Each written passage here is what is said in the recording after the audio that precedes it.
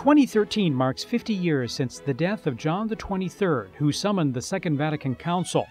Angelo Giuseppe Roncalli was born in Sottomonte, a small village in the province of Bergamo, northern Italy, in 1881. At 22, he became a priest. The following year, in 1905, he was appointed secretary to his bishop. In 1921, Benedict XV appointed him the Italian president of the Congregation of Propaganda Fide.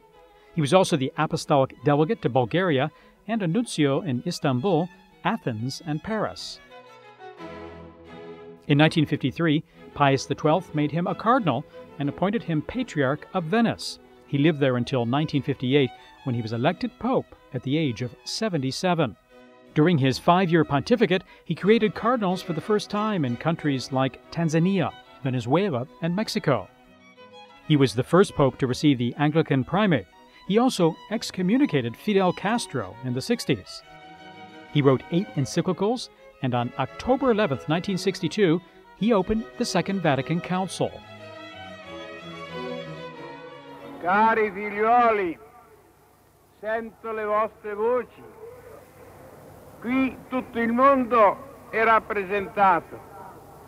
Si direbbe che persino la luna si è affrettata stasera.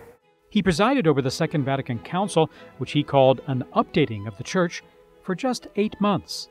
On June 3, 1963, he died of stomach cancer. His successor, Paul VI, began his beatification process after Vatican II had ended. John Paul II beatified him in 2000, 37 years after his death.